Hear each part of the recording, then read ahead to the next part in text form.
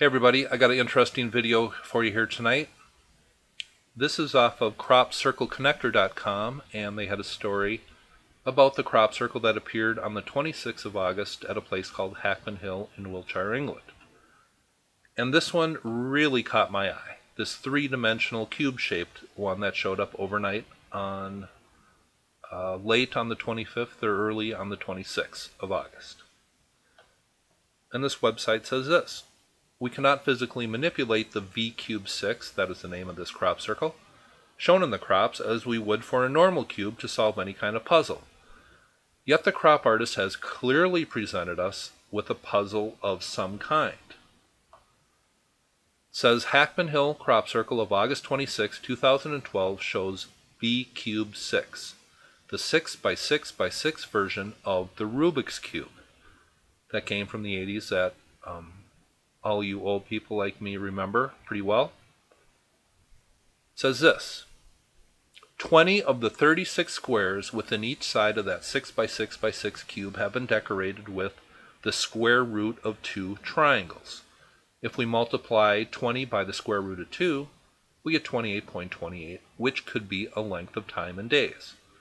It says each 6 by 6 side of that V cube shows 36 squares, 20 of which have been decorated with the square root of 2 triangles. By simple mathematics, 20 times the square root of 2 equals 28.28.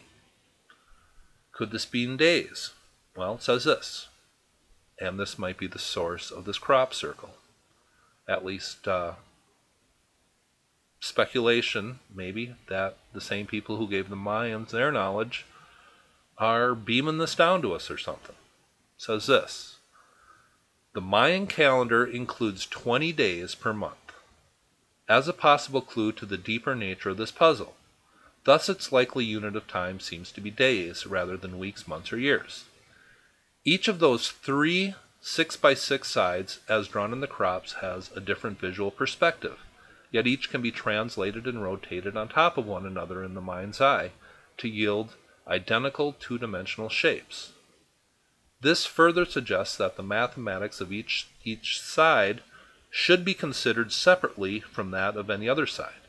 In other words, its primary mathematical unit of time should be based on 20 decorated squares, one side only, rather than 40 or 60 decorated squares, 2 or 3 sides added together. In terms of calendar time, the new crop picture would have appeared close to midnight on the 25th of August 2012 in a field at Hackpen Hill in southern England. If we count forward by 28 days, we reach the autumn equinox of September 22, 2012 at close to midnight. It says Hackpen Hill crop circle appeared close to midnight on August 25th in England.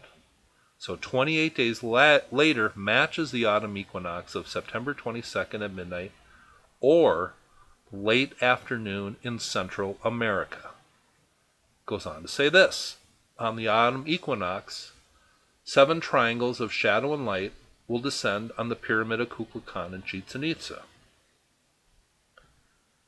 2 previous crop circles at Devil's Den and Wappenbury on August 15th showed images which suggest a date of September 22nd on the autumn equinox. One showed steps from a Mayan pyramid, while the other showed symbols from a Mayan lunar calendar. A crop picture at Longwood Road on August 5th showed 7 triangles of shadow and light, as will be seen at the pyramid of Kukulkan in Chichen Itza on September 22nd in the late afternoon. Here is that crop circle on Longwood Road showing the 7 triangles which correspond exactly to the pyramid at Chichen Itza. So that is very interesting. It says since Mexico is 6 hours in time behind England, the date and time deduced from the new crop puzzle at Hackpen Hill would fit into the established hypothesis quite nicely.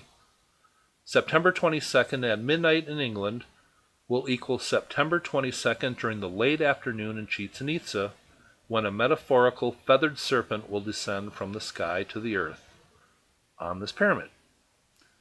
This 6 by 6 by 6 cube puzzle could code for longer periods of time as well.